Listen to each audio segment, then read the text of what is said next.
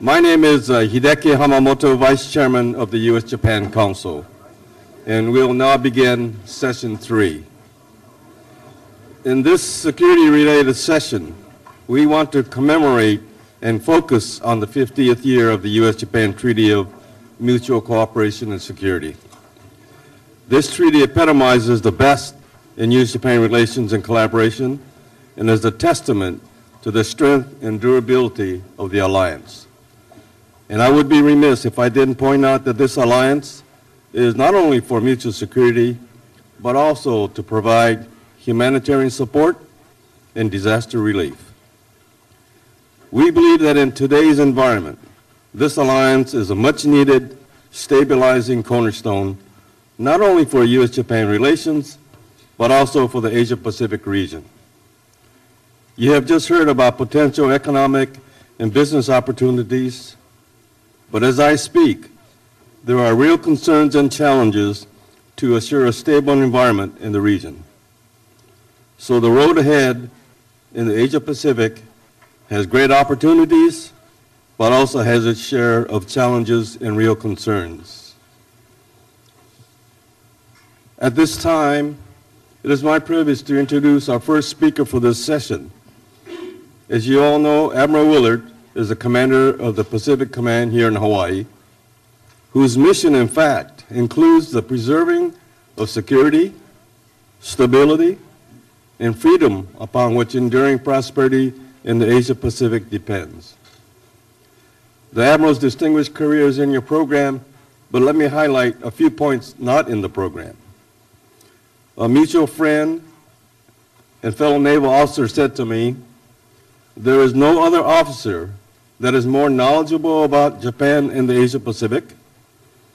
With his commands in and around Japan and his penchant for assimilating his environment, he is virtually a walking encyclopedia on the region." Finally, Hawaii's own and great Senator Inouye asked that I convey the following to you, Admiral. He says, "I have worked with many fine officers as commander of the Pacific Command, and Admiral Willard is one of the greatest." The Senator also deeply regrets that the Senate duties have prevented him from attending today to introduce you personally as originally planned. Admiral, thank you for all you do for our country. Ladies and gentlemen, Admiral Willard.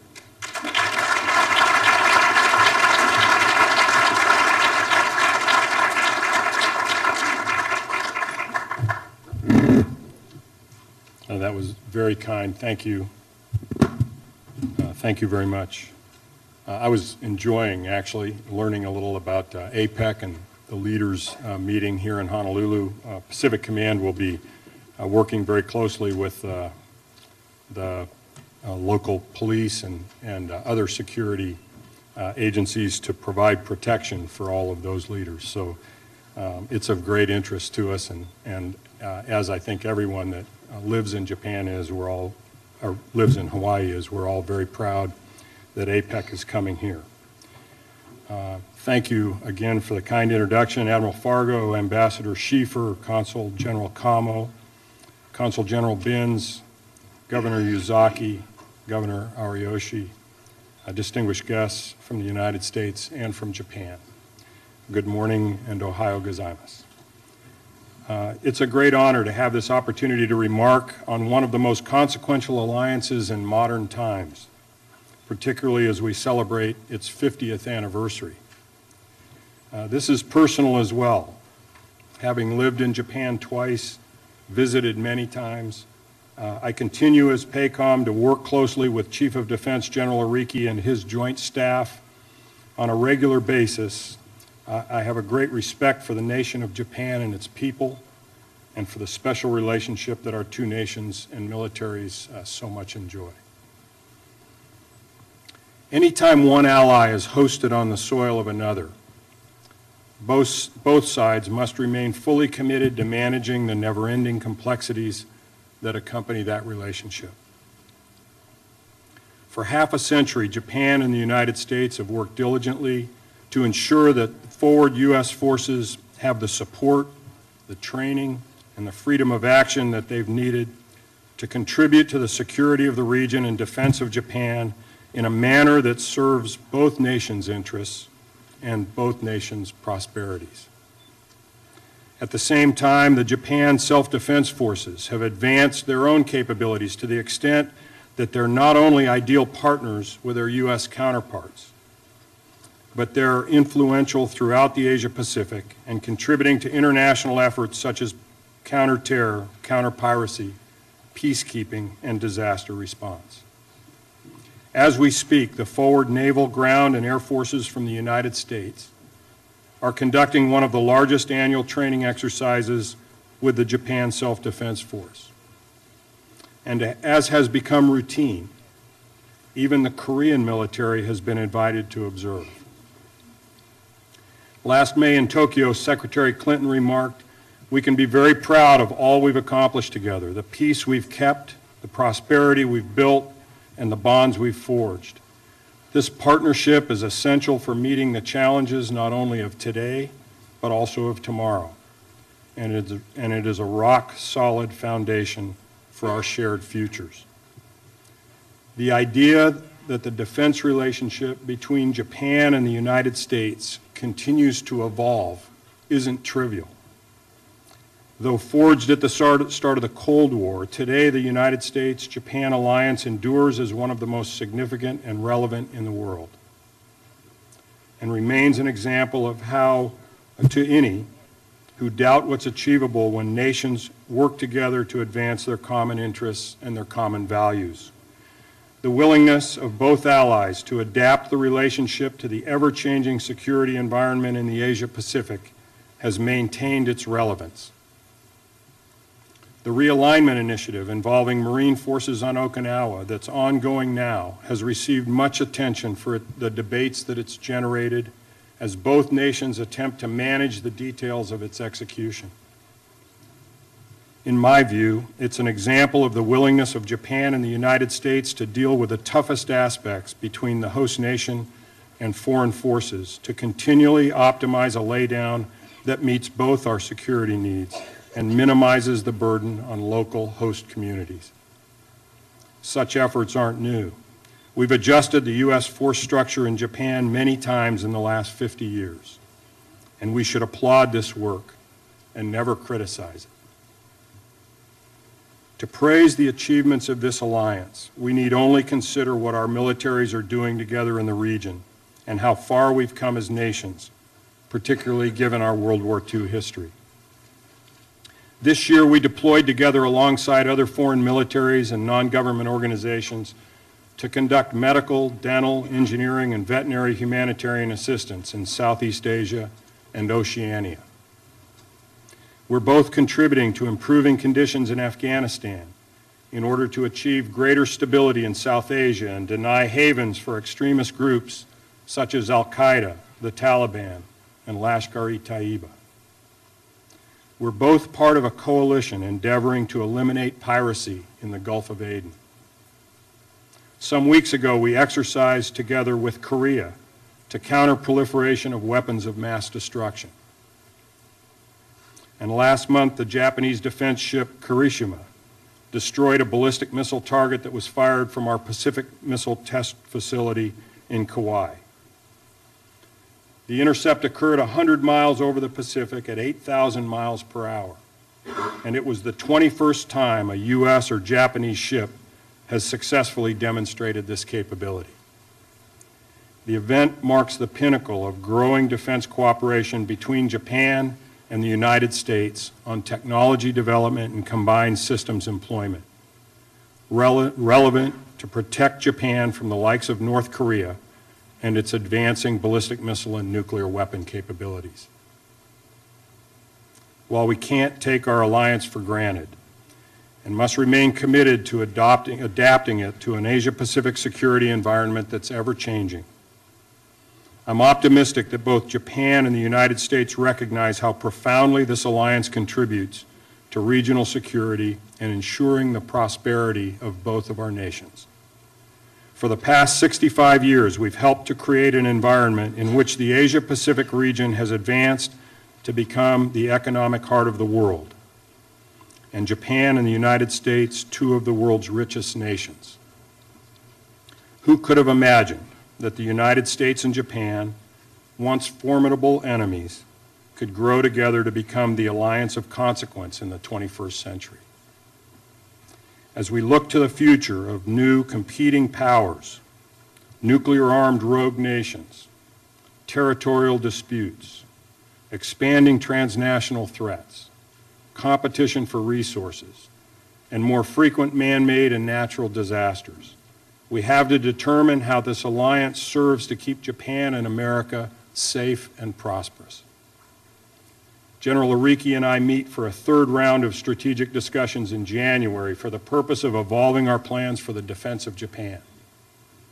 Japan, Korea, and the United States will meet this Monday to discuss how we might work together to reduce the threat that North Korea is again posing in the region. And together with 24 regional chiefs of defense, General Ariki and I discussed maritime security in the South and East China Seas in an effort to come to terms with the challenges such as Japan recently faced in the Senkakus. There's no lack of work where Asia-Pacific security is concerned. And while we understand that defense relationships and military approaches alone can't solve all of the region's challenges, they remain the underpinning of the dialogues and initiatives in which both Japan and the United States, together with other partners and allies, engage. On behalf of the United States military, I'd like to thank you who in your spare time with organizations like the U.S.-Japan Council and the Japan-America Society of Hawaii foster the personal relationships that are vital to maintain our profound national bonds. And leaders like you who fully appreciate the value of today's United States-Japan alliance, who continue to share your perspectives and influence in ways that enable the work that both nations are accomplishing. Again, thank you for what you do and for today's opportunity to applaud this great ally. Thank you very much.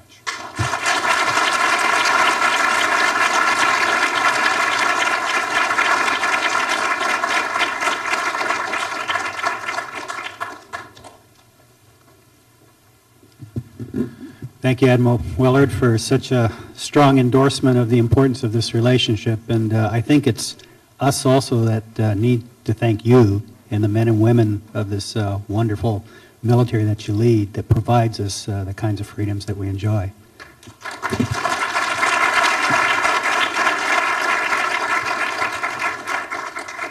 Well, again, my name is Ed Hawkins. I'm the president of the Japan-America Society of Hawaii, and we're so delighted to co-host this symposium along with the U.S.-Japan Council. It's just a wonderful, world-class organization, and I want to thank Irene Hirano Inoue and Hideki Hamamoto and the U.S.-Japan Council, the rest of the council, many of you that are in the audience today. Before I introduce the panel members, I would like to recognize a couple of people, several people that are here from Japan, not just the panelists, but in the audience, they came all the way from Japan, from Tokyo, to participate, about 6 people. One is from the America-Japan Society in Tokyo, and that's Executive Director Mr. Takashi Watanabe, and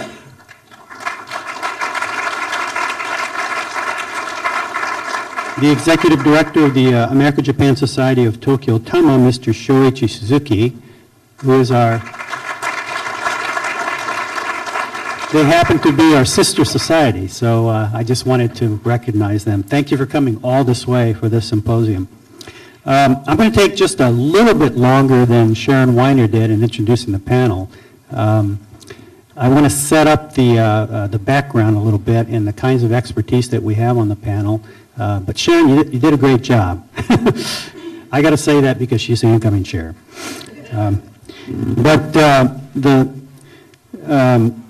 The panel on security will be moderated by retiree Admiral Thomas Fargo, former commander of U.S. Pacific Fleet, as well as former commander U.S. Pacific Command. Admiral Fargo led these commands during the crucial transition from the Cold War to the war on terrorism. So he has an extensive experience and knowledge of the security environment in the region. A graduate of the U.S. Naval Academy at Annapolis, Admiral Fargo began his career in nuclear submarines. Joining the panel on security will be both Japanese and American experts. Mr. Kazuyoshi Umemoto, representing Japan's Ministry of Foreign Affairs, or MOFA, he's the Director General of the North American Affairs Bureau. Mr. Umemoto brings us 30 years of experience in Europe, Africa, Middle East, and Northeast Asia. He holds a mathematical science degree from the University of Tokyo. Mr. Kiyoshi Serizawa, representing Japan's Ministry of Defense as Director, Equipment Policy Division. Mr. Serizawa has experience in both MOFA and the Ministry of Defense in areas such as arms control, disarmament, and defense policy.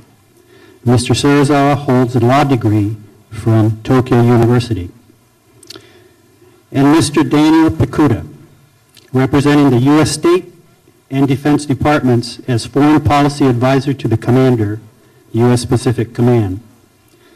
Mr. Picuta's experience in the theater, including duties as Charge d'Affaires, Deputy Chief of Mission at the U.S. Embassy in Beijing, will bring a crucial perspective to this panel. Mr. Piccuta holds a law degree from the University of Southern California. So we have a nuclear submariner, 2 lawyers, and a mathematician, so we should have a great panel. So I'd like to call up the panel members.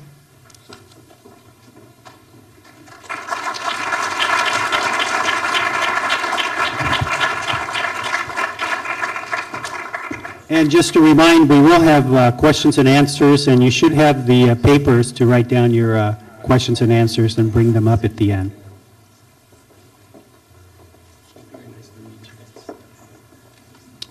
Okay, so I'll turn it over to you, Admiral Fargo.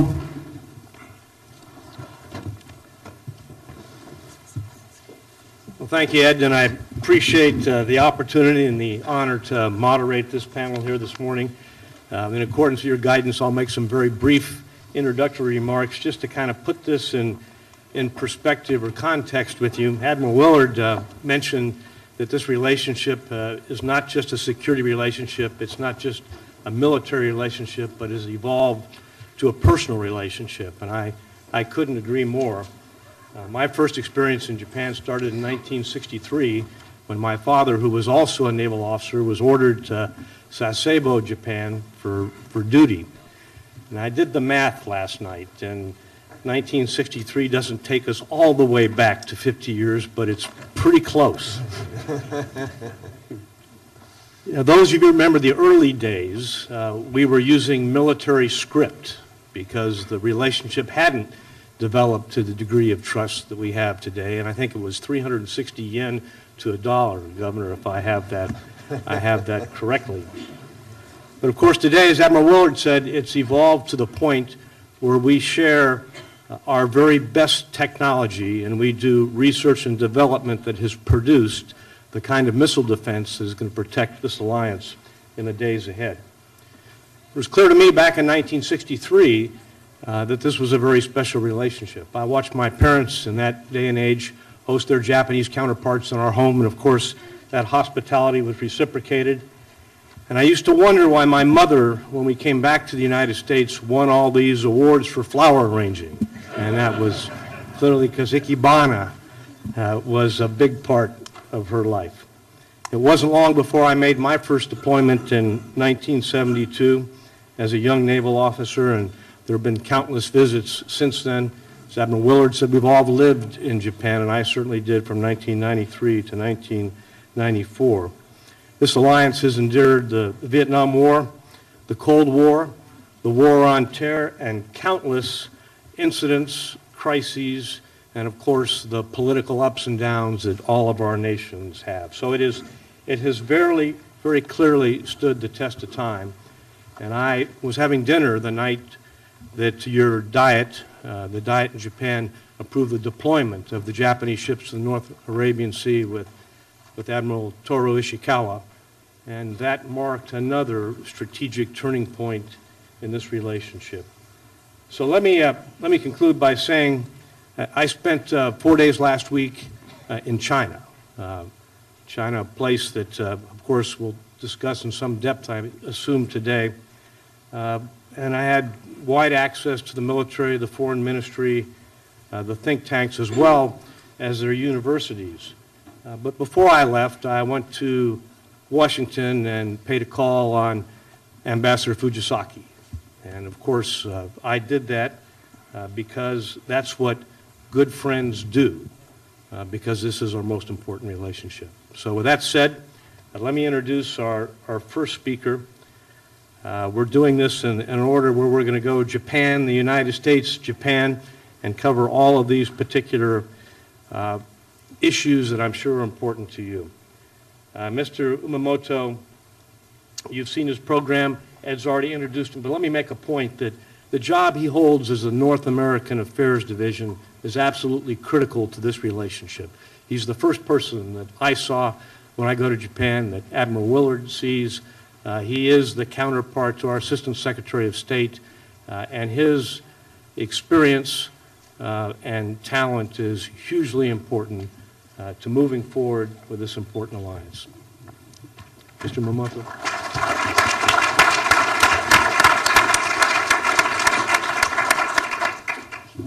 Thank you, Admiral, for very kind words. I'm not very good at speaking in front of a huge audience, and I have always a second thoughts, third thoughts, and fourth thoughts, so my draft is always messy. But I try my best. Well, it's a great pleasure to be in front of such a distinguished audience, and I feel a little bit daunted to talk about this very important alliance in front of so many distinguished guests. The biggest challenge to speak about the alliance in front of many friends is that maybe you might expect some difference of opinions among panelists, but maybe what I'm going to say and what my fellow panelists are going to say will be almost exactly the same. Because everybody agrees that this strategic alliance between Japan and the US, which has stood the test of time, is crucially important for the coming century as well. When we have a sort of try to have a bird's eye view and talk about the history, Japan has concluded 3 alliance relationships. The first one with the British, Anglo-Japanese Alliance of 1902, which facilitated Japan's victory over Russia in Japan-Russo War. And then we had a tripartite alliance with Germany and Italy, which led to a disastrous consequence. And then we have more than 50 years of very successful alliance with the United States. The one sort of a distinguishing element of this alliance is that we've never resorted to the actual use of force. This alliance has been very successful in deterring potential adversaries to make any armed attack or even armed coercion or threatening, that kind of thing. So we are very pleased that the 50 years of very successful alliance has led to a very stable peace and also has provided a basis for prosperity, not only of Japan, but also our neighboring regions, as well as Southeast Asia and Asia Pacific. So in that sense, we are very proud to take part in the maintenance of this very, very important and successful alliance. Some people have said, maybe critically, that to have a presence of foreign troops, foreign military forces, is a sort of an anomalous situation. So we cannot continue that kind of thing, and we have to make change and that kind of thing. maybe, yes. To have a huge foreign military presence on our soil is historically something quite new. But perhaps the unprecedented peace and prosperity that we have achieved after the post-World War II is because of an innovation of having US military presence both in East Asia and Europe, together with an international economic system based upon Bretton Woods institutions and liberalized trade, open multilateral trade system, which these things are the foundations of the post-World War II peace and stability and peace and prosperity. And Japan-US alliance has been a very, very important building block of this global system. Of course, the alliance started as a sort of a mechanism to deter the potential communist aggression against us. But the Cold War ended, and we can say that we won the Cold War without shooting any bullet. And then we had made a lot of efforts to make sure that the alliance is also relevant in the post-World War, post-Cold War era. So we did a lot of work in the 90s so that we can have a new rationale, new definition of the alliance. And now, looking at the security environment around Japan, look at Korean Peninsula, well, of course, the alliance has managed to maintain peace, although from time to time we've seen provocative acts, terrorist acts, and that kind of thing from North Korea. But basically, somehow the peace on the Korean Peninsula has been maintained, and as a result, we now see a vibrant economy, dynamic economy of Republic of Korea, and Republic of Korea is a mature democracy, and it's among the G20s, and we are now in the process of overcoming a historic difficulty between Japan and Korea. So we are now beginning to talking about trilateral partnership among Japan, US, Republic of Korea. As Admiral mentioned, we are going to have a trilateral foreign ministers meeting in Washington next Monday to talk about how we can maintain stability on the Korean Peninsula in view of the very unstable transition period of North Korea and so on. Cross-channel relationship between Beijing and Taiwan. Of course, the problem is still there, and that's a potentially a dangerous sort of a point. But this also, in the past 50 or 60 years, somehow we have maintained peace. Of course, when we look at the balance of power, maybe because of the consistent build-up of military capabilities by China, the military balance may be shifting not in our favor. But still, I think a lot of efforts have been made to ensure the peace.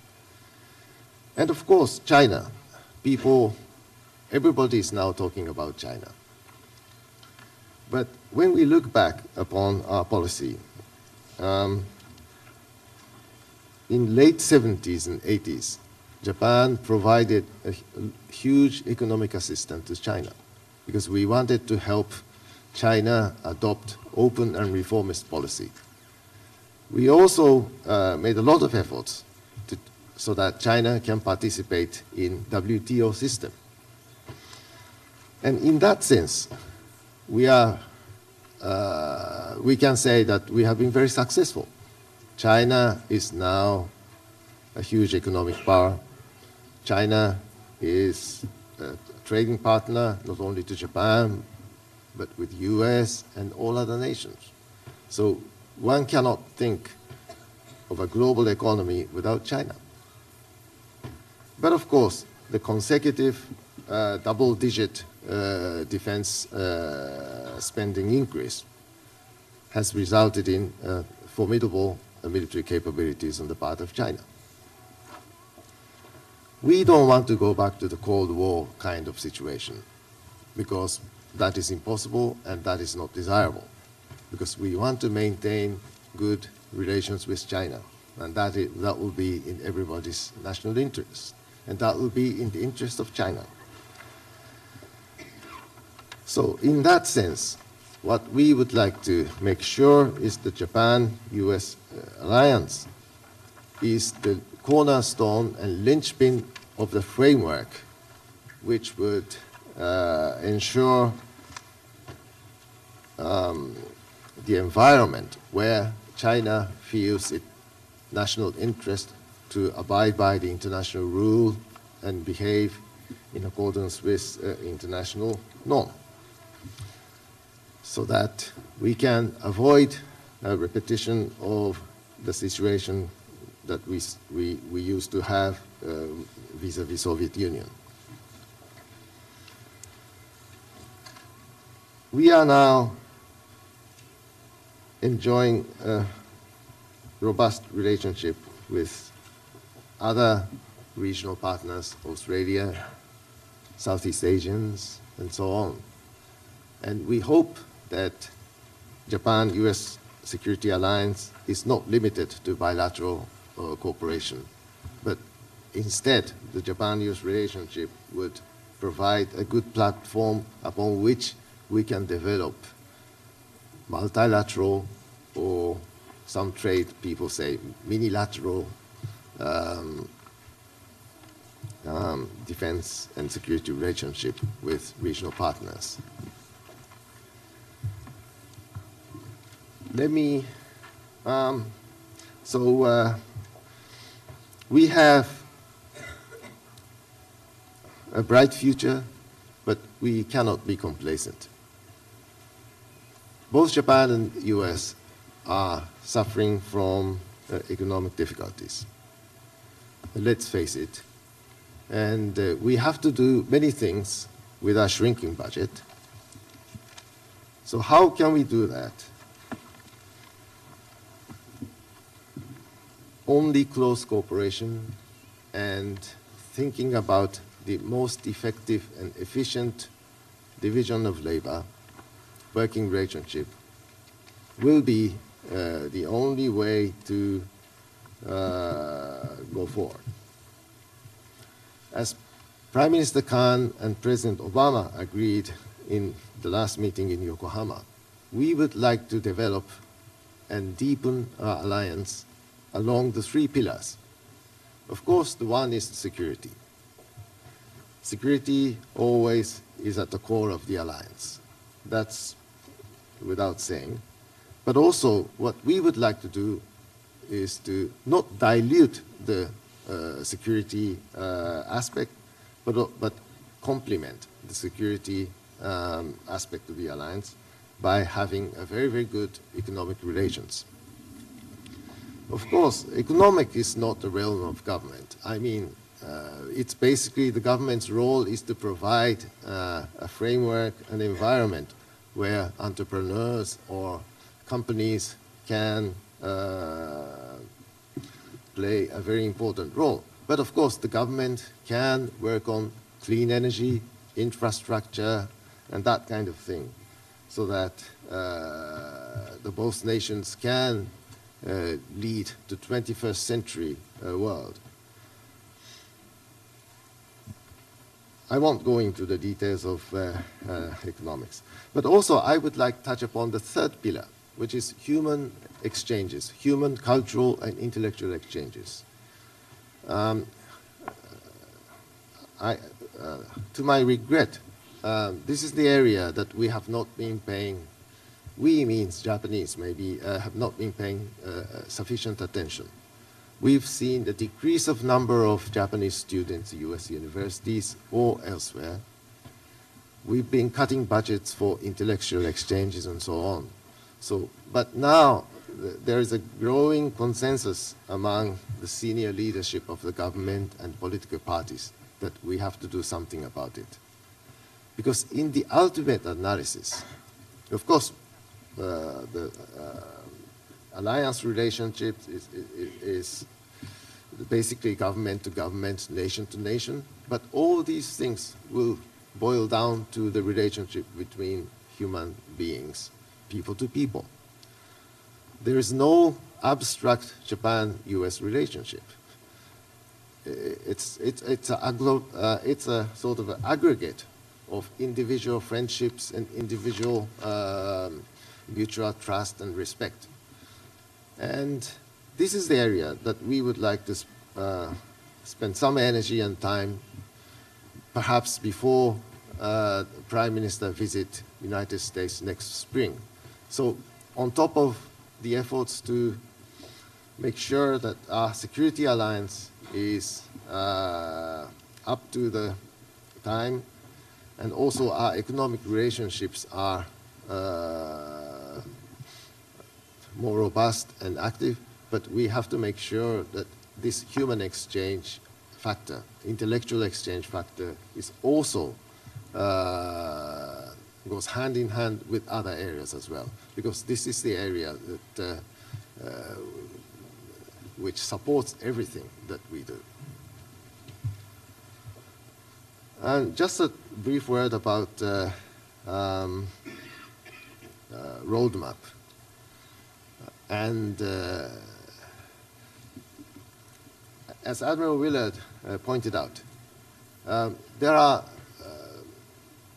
many issues involved, and these are quite sometimes mundane and or down-to-earth problems.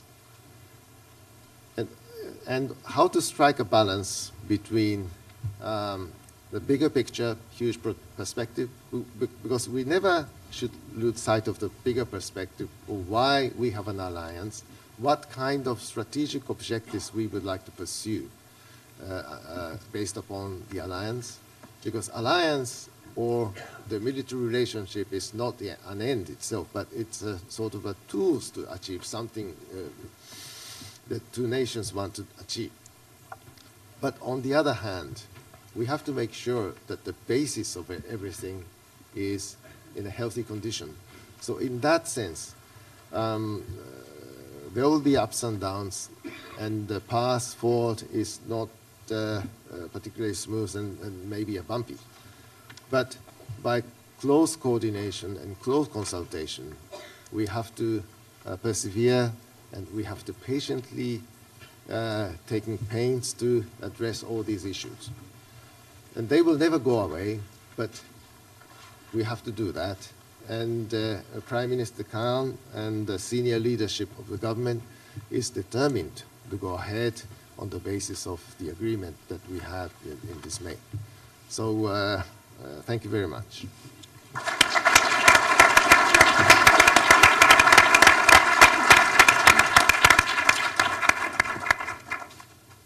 Thank you very much. Our next speaker is Dan Piccuta, who's the Foreign Policy Advisor to Admiral Willard.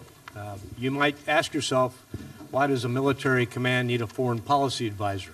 Well, obviously the security policy of the United States has to be very closely coordinated between the State Department and the Department of Defense. And with some 43 countries in this particular area of responsibility, much of that burden goes to this man that's about to talk to you to make sure that our policy is well coordinated. We manage crisis effectively as we coordinate with the ambassadors throughout the region, and we promote engagement in a manner that's efficient and meets our foreign policy goals. Dan? Thank you. Thank you very much, Admiral Fargo. Chairman Hirono, Mr. Ambassador, Governor, DG Umemoto, and Mr. Sarazawa, Consuls General.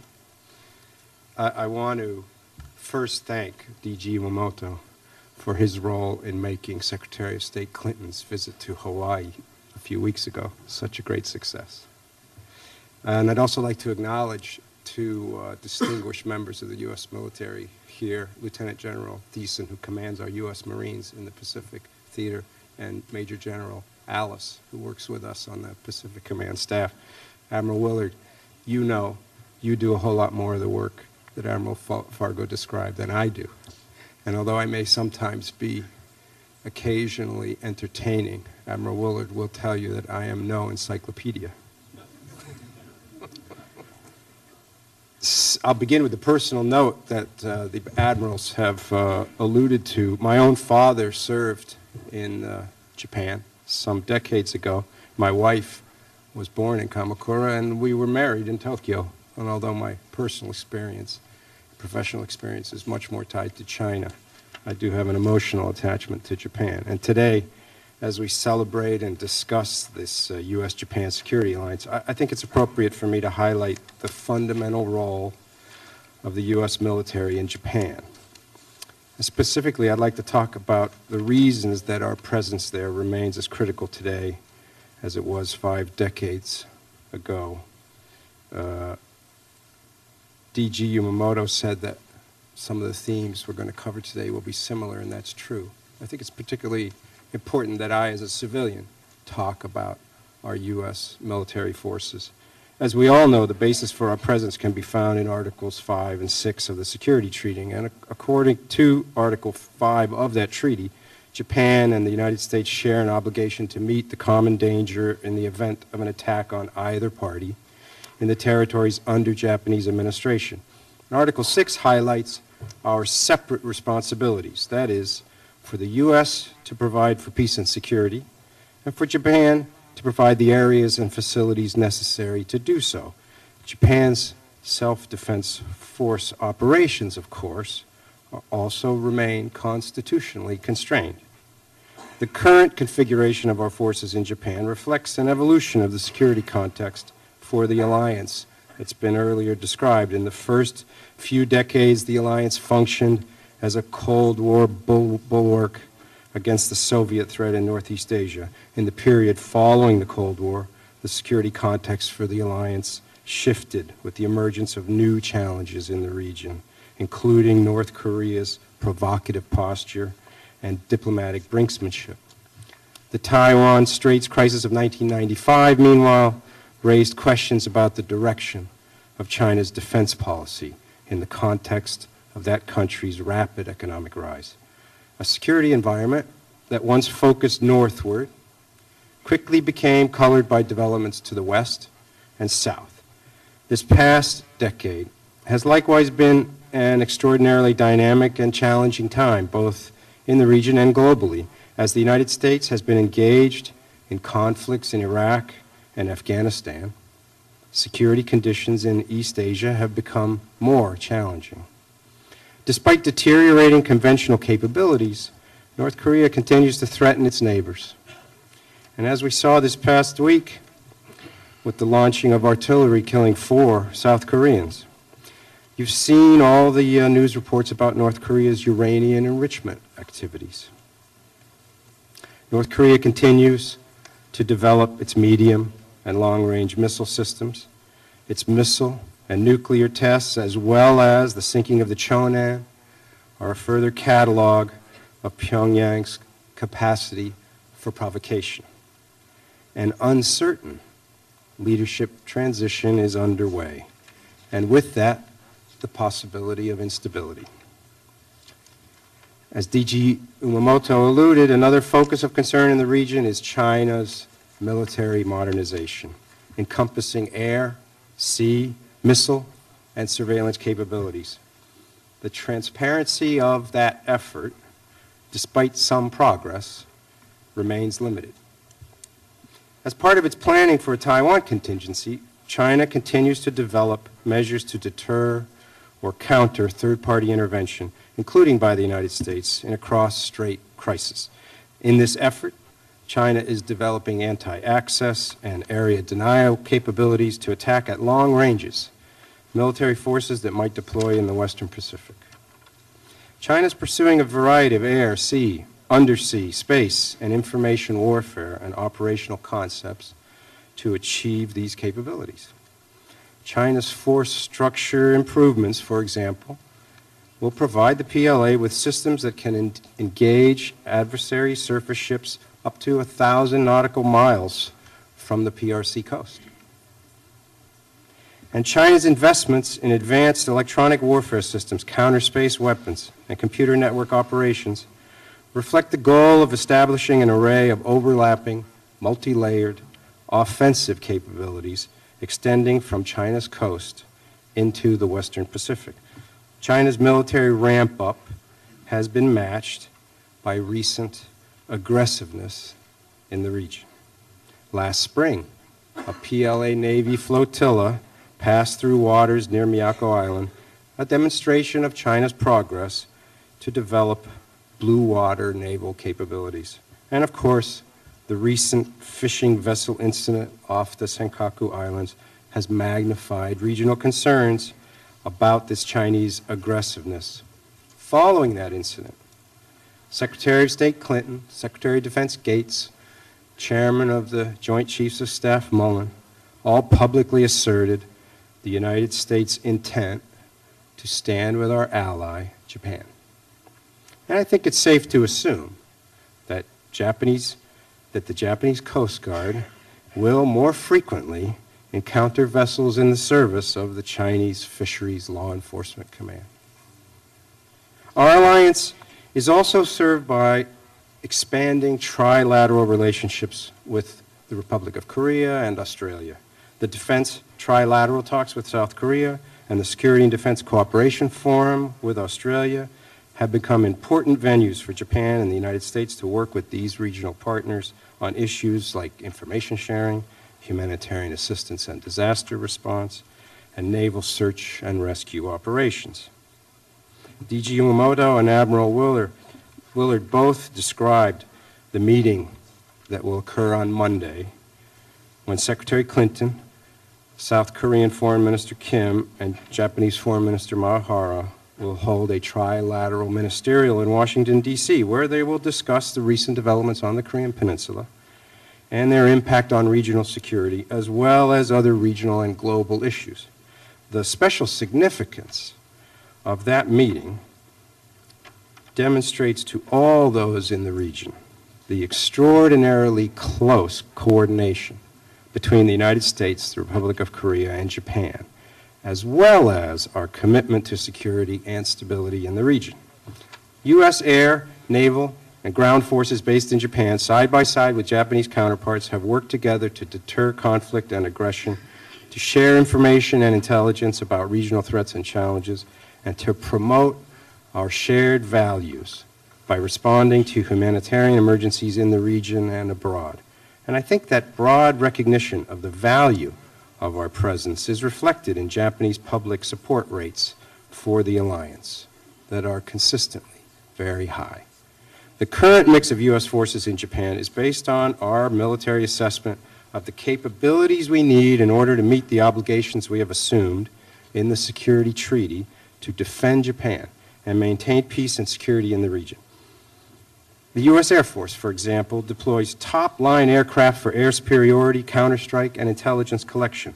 The forward presence of our naval forces in Yokosuka and Sasebo enables us to react in a matter of days rather than weeks to regional emergencies. Our naval forces also work on a daily basis with their Japanese counterparts to track the growing foreign submarine presence in areas around Japan. Our Army provides logistical support for a major conflict in the area, as well as integrating with Navy and Air Force elements to provide ballistic missile defense of strategic assets in Japan. The role of the U.S. Marine Corps is perhaps the least understood by the general public. So for me, forgive me for being a little bit technical on this subject, but in reality, it's one of our most critical assets. The 3rd Marine Expeditionary Force, or 3MEF, in Okinawa, brings together the core capabilities of all the other services into a rapidly deployable, self-contained fighting force known as a Marine Air Ground Task Force. The Marines combine air, ground, and logistical forces together so that in a contingency, there is no need to wait. No need to wait for complicated logistical and airlift support from other services. The short-range helicopters assigned to 3MEF can rapidly move our ground combat and support units on Okinawa across the island chain that links Northeast and Southeast Asia to wherever they are required. For heavier or longer range operations, the Marines are supported by Amphibious Squadron 11 in Sasebo, just a few days sailing time away, and which can project marine, ground, and air power anywhere in the region. The Marines embody a unique capability to project power from the sea, a key asset in a region like East Asia. Time, distance, and proximity count when the security of a nation is at stake. A base that is located near operating areas can deploy hard power more quickly and effectively. At present, the next closest significant U.S. ground troops are Army contingents based here in Hawaii, and the distance they would have to travel would delay U.S. responses in regional contingencies. East of Hawaii, the next closest ground contingents are in Washington State and California. To put it another way, from Okinawa Prefecture, it takes just 36 hours by sea to get to either mainland Japan or to Korea, 3 days to the South China Sea, and just 5 days to the Straits of Malacca. The same voyage from California would take 3 weeks. It's not unreasonable to believe that some regional actors might feel emboldened to behave even more aggressively if U.S. troops were a lot farther away. The combat capability of the U.S. Marines is also a valuable psychological deterrent, sending a strong signal that an attack on Japan's mainland, Okinawa, or the Senkakus will immediately involve the United States. This tripwire effect means that the presence of the Marines has significant implications for regional security. Through our U.S. presence in Japan, we are better able to monitor and assess regional concerns. By working together, both our countries understand more about the North Korean weapons of mass destruction and missile capabilities. We understand more about the modernization of the PLA and about the increasingly assertive movements of the PLA Navy. U.S. and Japanese ships, for example, together monitored North Korean missile launches in 2006 and 2008, and our ships continue to monitor Chinese naval activity near Japan's outlying islands. In addition to security challenges, the East Asia Pacific region has suffered from natural disasters that have tested the international community's ability to respond. Through our forward U.S. presence in Japan, we are better able to respond to humanitarian disasters in the region and around the world. The 2004 tsunami, Typhoon Nargis in 2008, and disasters in Samoa, the Philippines, Indonesia, and Taiwan were significant in terms of scale and the difficulty of delivering aid to those in need. Our forces worked together to deliver aid to flood-ravaged areas in Pakistan and to remote earthquake-stricken regions in Indonesia. Earlier, while I was in Beijing, and with Chinese diplomatic assistance, U.S. aircraft based in Japan helped to deliver assistance to typhoon victims in Burma. The United States welcomes Japan's participation and leadership in multilateral disaster response activities. Examples are Japan's participation in the 2009 ASEAN Regional Forum voluntary demonstration of response in the Philippines, and Japan will co-host the ARF disaster relief exercise in Indonesia next March. These sorts of missions are both the right thing to do and very much in our shared interest, as they project a positive image to the region about the role of the U.S.-Japan alliance. The pattern of cooperation now extends even beyond East Asia. Japanese self-defense forces personnel, for example, transited Miami in January on their way to Haiti to provide medical assistance to earthquake victims. But when we strip away all the other very important cooperative efforts, the bedrock of the alliance is quite basic. Our treaty commitment to Japan means that whenever a soldier, Marine, sailor, or airman swears an oath to support and defend our Constitution of the United States, that person takes an obligation to defend Japan if it is ever attacked. A word of caution.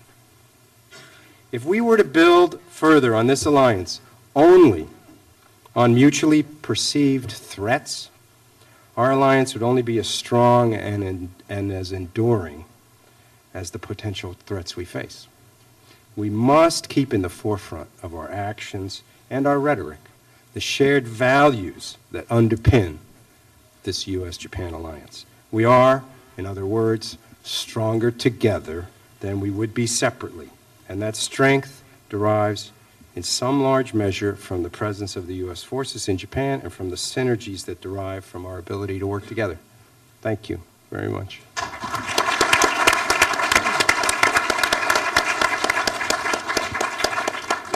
Thank you very much, Dan.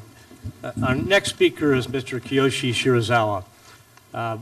Mr. Shirazawa is from the Japan Ministry of Defense, and I would only point out that it wasn't too long ago when Japan didn't have a Ministry of Defense. This is a relatively new cabinet-level post that has succeeded the Japan Defense Agency, and I think it happened in the Koizumi administration, if I have it right, Mr. Ambassador. Shirazawa-san. Okay. Thank you very much for the Admiral for the introduction. It is a great honor for me to be here and to speak in front of all distinguished guests and experts. I'm from the Ministry of Defense, so today I'd like to talk this topic from mainly the security, defense, military perspectives. But please understand that my presentation is not necessarily represent my government offshore views. It's my personal views. There is no question Japan-U.S. alliance has played a pivotal role in maintaining the peace and stability in Asia-Pacific region in the past 50 years. During Cold War era, it was the firm basis of deterrence in Northeast Asia together with U.S.-Korea alliance. Some distinguished experts said that Japan-U.S. defense cooperation in 1980s was a hidden success story to contribute to ending the Cold War in a peaceful manner. When the Cold War was over, we confirmed the significance of the alliance without the common threat, Soviet Union.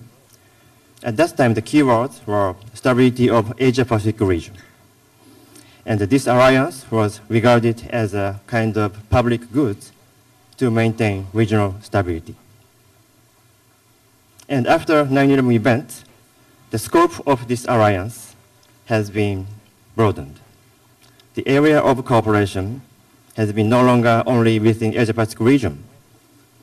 Now we cooperated with each other in Indian Ocean and the Gulf of Aden and Haiti.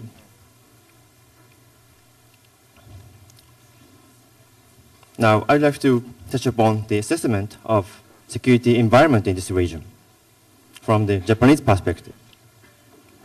It is quite clear that the security environment in this region is getting more and more difficult to cope with for us. Japan is surrounded by three not easy neighbors, i.e. North Korea, Russia, and China. North Korea is still trying to develop weapons of mass destruction and its delivery means, and their behavior is very unpredictable. Russia is no longer our potential threat, but it seems getting more assertive than before now. China is, of course, a great opportunity, and we need to cooperate with each other in various areas. But on the other hand, China has been steadily increasing defense budget and capability for more than 20 years. And the recent behavior regarding Senkaku Island made Japanese people very concerned about Chinese future. So I think it is fair to say that China is the biggest opportunity But at the same time, it is the greatest challenge for the alliance in the next decade. Having said about this assessment of the regional security environment, what we should do is quite clear: strengthening and deepening the alliance. I believe in this point, there are no objection in this room. So today I'd like to go more specific. How to strengthen, how to deepen the alliance. Let me give you 4 categories, 4 perspectives. First, pursuing framework-wise measures. We can network our alliance with the other U.S. alliances, U.S.-Korea, U.S.-Australia alliances. So we already have some trilateral cooperation opportunities, Japan, U.S., Australia, and Japan, U.S., Korea. And I think we can increase this kind of the networking opportunities more. And also strengthening our cooperation in multilateral framework, such as ARF, is also worth considering. Second, enhancing cooperation in global challenge, international peace activities. We have already had some experience, but I think there will be plenty of rooms to enhance our cooperation in such activities as humanitarian assistance, disaster relief, counterterrorism activities, counter-piracy activities, and supporting failed states. Third, exploring possible cooperation in new global challenges. We can cooperate with each other in dealing with new challenges such as space issues, cyberspace threat, climate changes, and maritime security. And the fourth, the last one is what I believe most important in the next decade for the alliance. It is to make our defense security cooperation more workable and more credible, especially in order to maintain regional order and regional stability. Let me give you some specific examples. Number 1, the policy coordination. This includes cross-coordination and cross-consultation in formulating our strategic objectives and laws, missions, and capabilities, and policy documents such as the QDR, NPR, and NDPG. And number 2, improvement of planning work. I'd just like to propose 3 points. One is we should pursue more scenarios, more cases for planning. Second, we should develop seamless response from peacetime to contingency. Third, we should pursue full involvement of related ministerial agencies, particularly in Japan. Number 3, equipment and technology cooperation. We are now discussing the review of the 3 principles on arms export. If it is reviewed positively, our cooperation in this area could be enhanced very much. And number 4, increasing and strengthening bilateral exercise. Now we are in the process of the reviewing National Defense Program guidelines, and in that process, dynamic deterrent is one of the key concepts given the current security environment in this area. And with regard to the Japan-US cooperation, increasing and strengthening and demonstrating bilateral exercise will be the core elements of this dynamic deterrent concept. And number 5, information sharing and information security. In order to share more sensitive and more effective information sharing, the appropriate measures of information security is necessary. To conclude my presentations, I'd like to talk about deepening the alliance. This is, as the Umemoto-san said, this government's key concept regarding alliance. Actually, this is not necessarily easy concept to understand. So when I was asked, what is the deepening the alliance? I sometimes use the 3 concrete examples based on my experience in this arena. The first example is policy coordination. The depths of bilateral coordination and consultation in the process of the formulating National Defense Program Guidelines or US QDR or NPR are very, very different if compared with 10 years ago, 15 years ago. Second example is planning work and bilateral exercise. The degree of involvement and the participation of related ministries and agencies in the planning work and exercise is very, very different from the 90s, based on my experiences. And the third is co-development of missile defense. While we are maintaining the 3 principles on arms export, by taking incremental approach, we now finally made it possible to co-develop this strategic equipment, missile defense. And from these 3 examples of deepening the alliances, I've learned what is necessary for us to deepen alliance. We need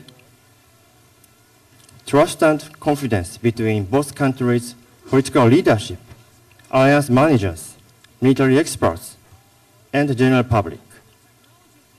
We also need time. It is impossible to deepen alliance in a day or in a year.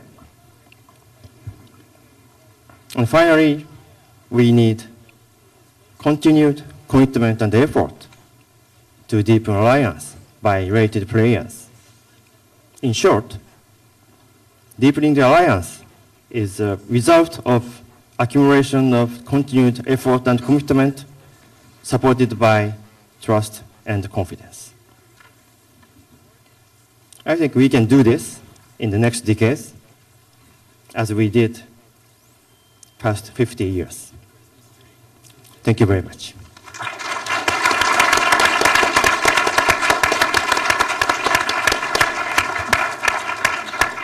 Thank you, Sirizawa-san, domo arigato. And I think we have some questions here, Ed.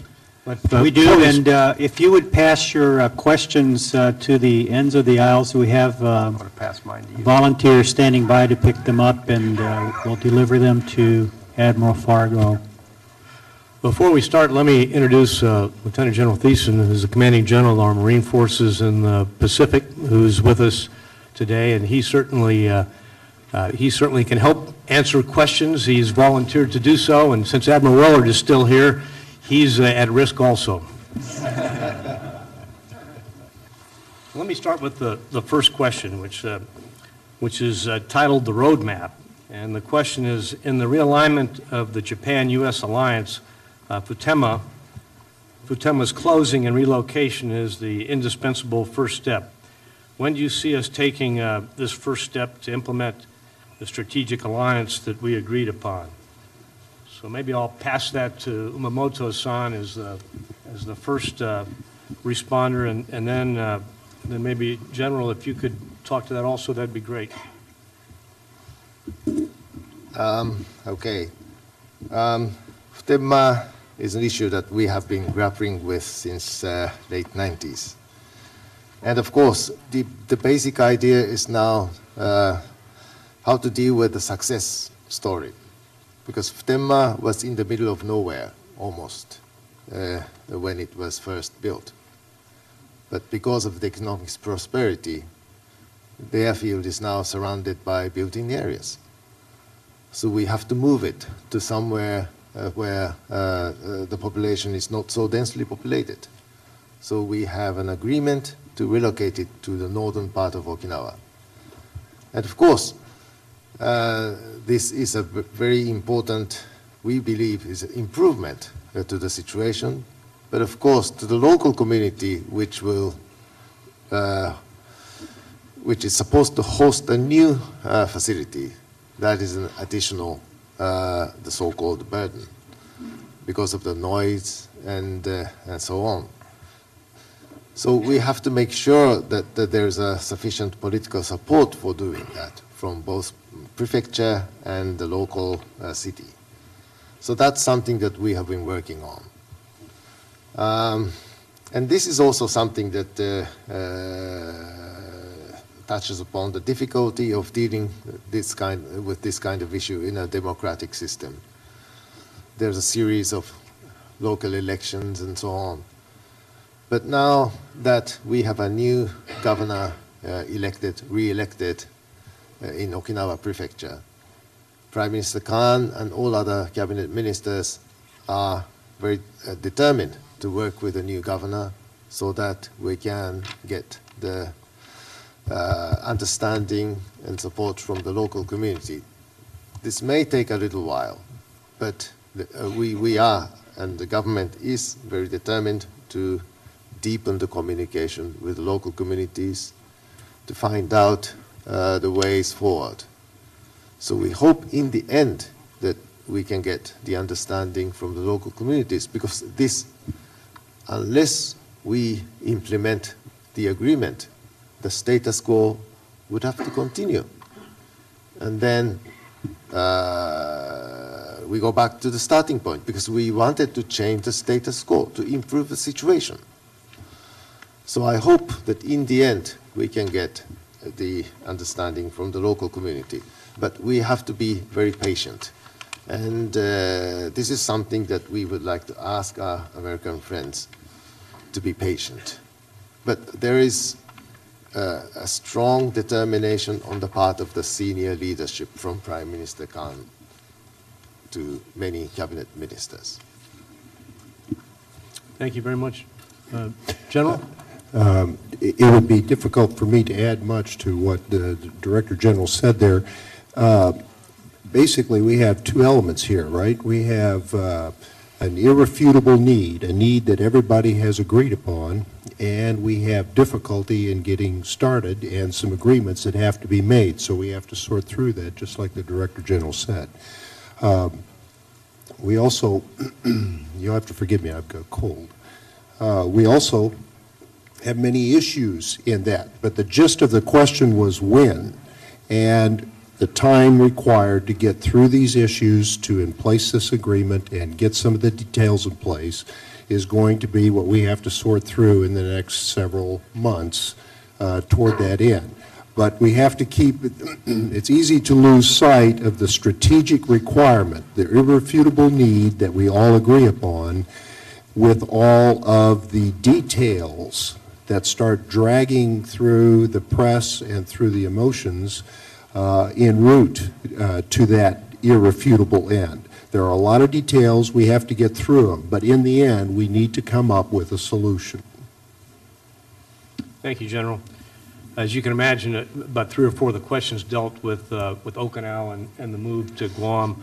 Let me just make one comment before we move on to another topic, and that is that, you know, we tend to focus on just the marine movement from Okinawa to Guam, but this effort was part of a much larger policy review called the Defense Policy Review Initiative that dealt with the footprint and force posture in Japan and actually throughout the rest of East Asia and the Pacific. And of course, the effort was to help relieve some of the burden and take a look at areas where there had been encroachment throughout the country to come up with a new footprint and posture that would endure for at least the next 20 plus years. So that was the effort. There's other pieces of it, like moving tactical aircraft, Iwakuni, into places where their operations would contribute to further safety. May I make a comment? Sure. Just a comment. People shift in their seats because there are political issues involved. And by political, I mean local politics, as well as national politics I'm going into an area carefully with the ambassador, former ambassador who's been involved in both. But while serving in one of the smallest countries in the world, I was very impressed by Prime Minister of Luxembourg, who said that politicians always know the right thing to do. And Governor, I wonder if you'd agree, but what they don't know is how to get elected afterwards.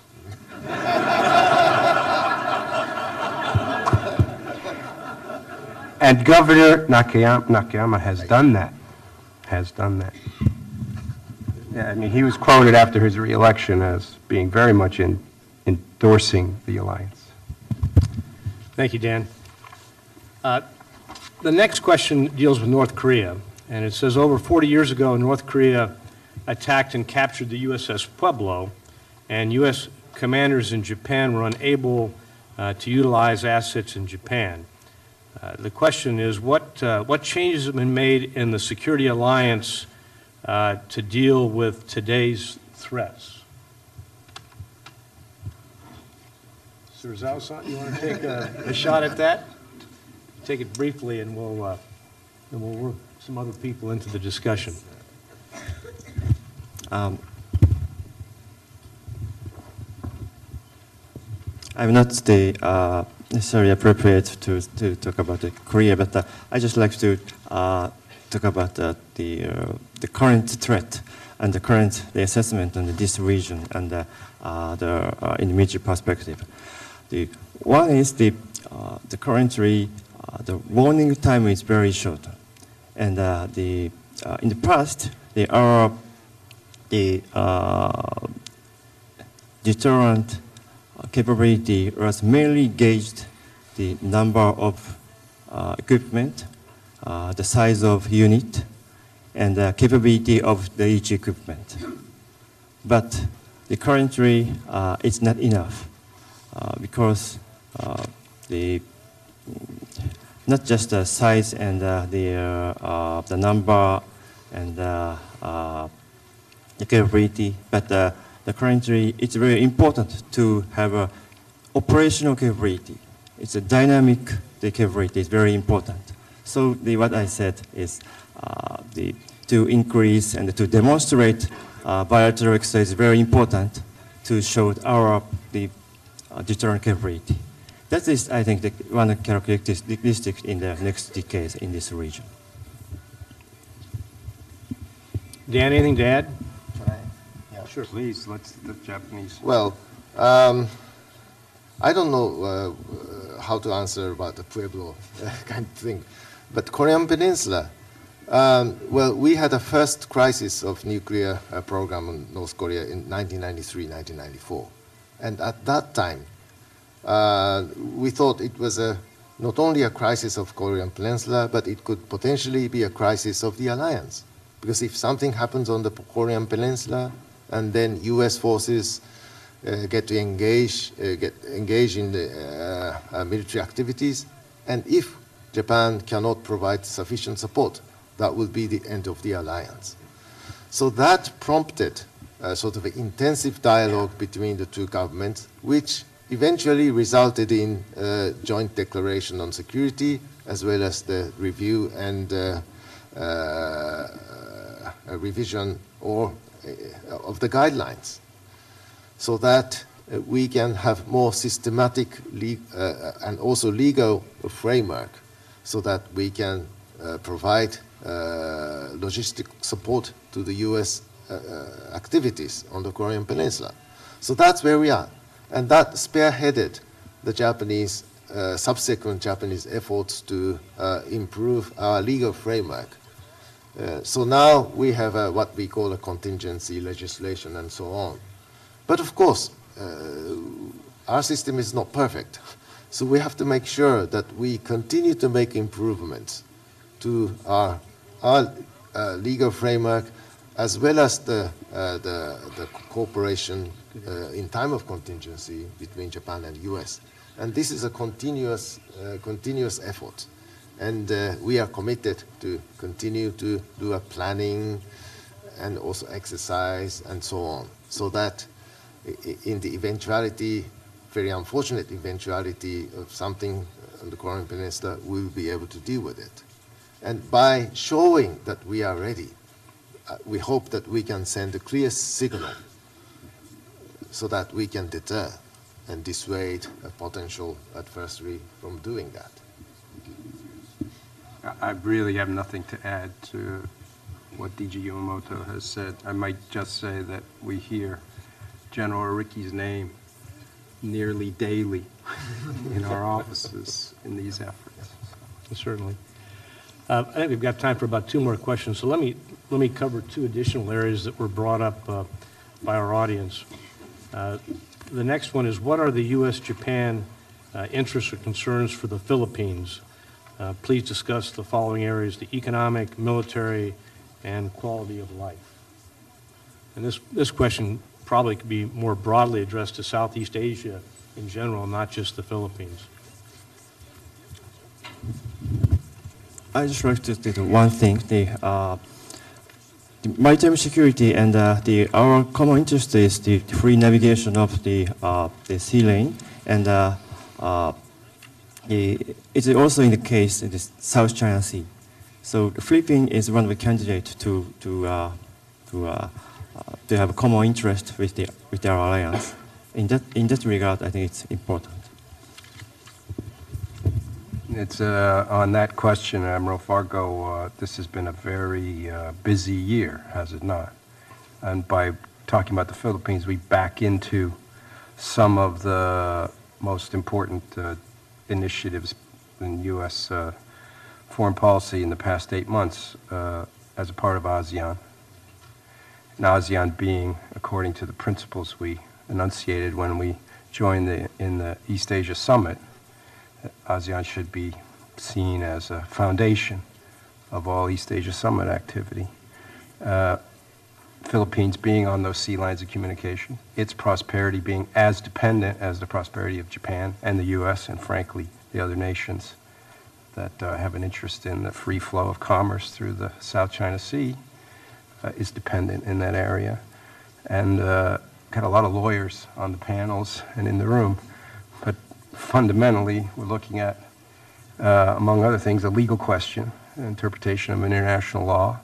What are the rights guaranteed by nations to each other and to ensure free commerce, and finally to try our best in working with every nation in the region, and particularly China, let's say it openly, particularly China, to define our respect for international law and the importance of that body of water to all of us. Maybe I have to be careful, but since Japan-US alliance can be said as a public good for the stability of Asia-Pacific, so that means that everybody gets benefits out of it. So there's a feeling among some, particularly in Okinawa, which host a heavy presence, that those people should have a sort of a, who have a share in the benefits, should have a fair share in sort of a, in the cost and the risk. So we used to have a Clark Field and Subic Bay, the US presence in the Philippines. And of course we know that that is not anymore. But if we have a situation where the US presence can be also seen on the Philippines again, I know that there are political difficulties and all these things, but then you have US presence in Korean Peninsula, Japan, the Philippines, and then Thailand or Singapore and Australia. So this is a challenge, and of course that's we cannot. And of course it will be dependent upon the sovereign decision on the part of the Philippines. But we hope one day that will we can see that kind of situation again. And I'm sure that that will improve the situation in Okinawa as well. Thank you. I think, let me just add a little additional U.S. perspective to this. Obviously, the United States military and the Pacific Command has a very significant ongoing relationship with the Philippines. The Marines do a great deal of training in the Philippines right now, as does the Army. Exercises like Bala Katan. We have a counter-terrorist effort going on with the Philippine military that's actually started in around 2002, if I've got my numbers correctly. As we do with other Southeast Asian nations, we exercise in Thailand. Cobra Gold has started out as a bilateral exercise. That exercise has moved to participation from Singapore and Japan and observers. Certainly the same is true in Singapore, and even a country like Indonesia, that of course is hugely important in the future. Those military-to-military relationships have stayed strong throughout the conflicts in the Middle East, and the mill-to-mill piece is building there. So I think those are ongoing efforts. In terms of kind of force posture and footprint, I referenced the Defense Policy Review Initiative, which was conducted in around 2004. These things are not static. They're ongoing efforts to take a look at how we rebalance relationships and posture to deal with an evolving security dynamic in the Pacific, and that will continue. Last question. It wouldn't be the proper security symposium if we didn't talk about China.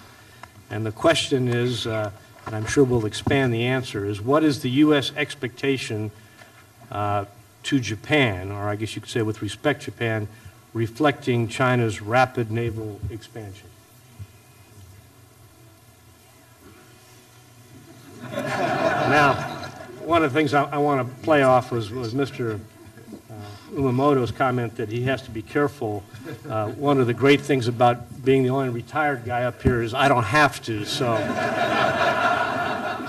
I'll let you provide your initial thoughts, and then I'll provide some closing comments. Well,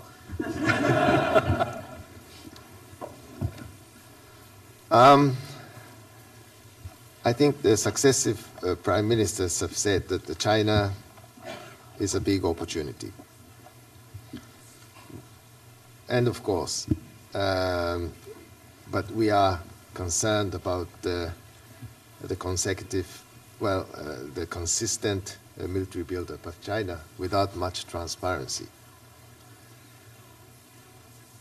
What we would like to hope is that we can have sufficient capabilities to send a clear message to China that if China behaves in accordance with international law and practice, that will be in their national interest. They can get benefit. And if they don't, that will be to the detriment of their national interest. So this is a sort of a delicate message. This is not the gunboat diplomacy, but how to secure an environment where the rule of law, international rule of law, and that kind of thing prevails. And everybody in the region thinks that behavior in accordance with that rule is in their own interest. So how to link this and to the specific capabilities is a very sophisticated and difficult task. But basically what we would like to achieve is that this. If I could comment, in addition, because I very much agree with everything you just said, D.G. Umemoto, there is a lack of strategic trust between the United States, Japan, and China.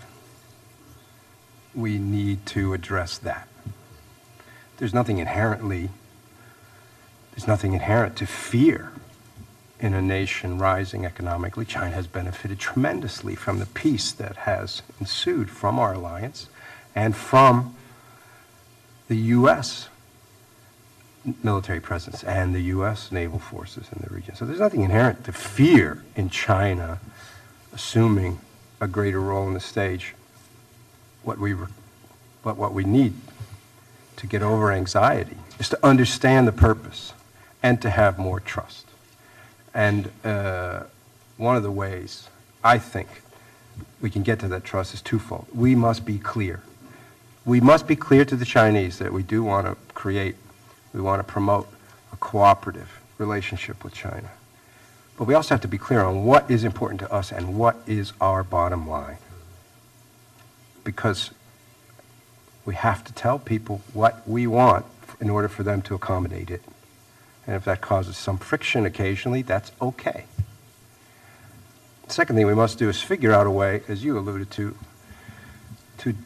have China and the nations in the region all buy into the notion of this common good, this self-interest, this mutual interest.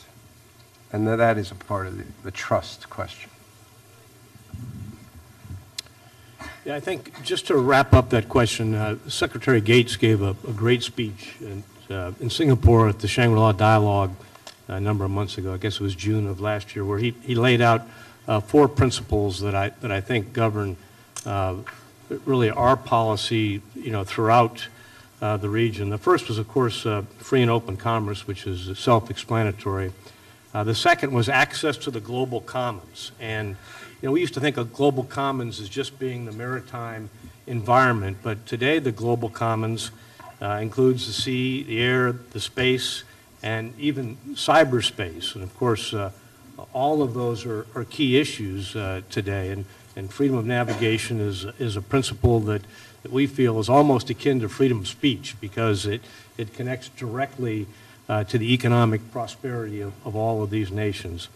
The third was a point that you just brought up, and that was a just international order that emphasizes the rights and responsibilities of nations and fidelity to the rule of law, which is key to making sure the playing field is level. And the last was the principle of resolving conflict without the use of force. And so I think sticking to those principles will probably provide both of our countries a solid platform to move forward. Let me thank all of our panelists today, and also the great questions we had from the audience. Thank you. Thank you. Thank you. We are everything that was promised. It's a shame I don't get to work with you more often. Thank you. Thank you, Admiral Fargo, and the panelists for a wonderful panel. Okay, we're about ready to break for lunch, and I'm just going to make a couple of administrative remarks before we get into that. First of all, let me apologize on behalf of all the organizers here of not giving you a break in the morning. We're running a little bit late, so we're going to be very conscious of that this afternoon. So we hope to give you a break. Second, as a co-sponsor, I would be remiss if I did not thank our sponsors, Lockheed Martin, Ms. Schlegel, thank you very much, and all the others that supported us. So we're going to break now. There are eating establishments across the street in the Ala Moana Center, which is about a 5-minute walk, and we will meet back here at 1:30, and we will talk about Hawaii, U.S.-Japan economic relations, Hawaii Japan economic relations. So we will see you at 1:30.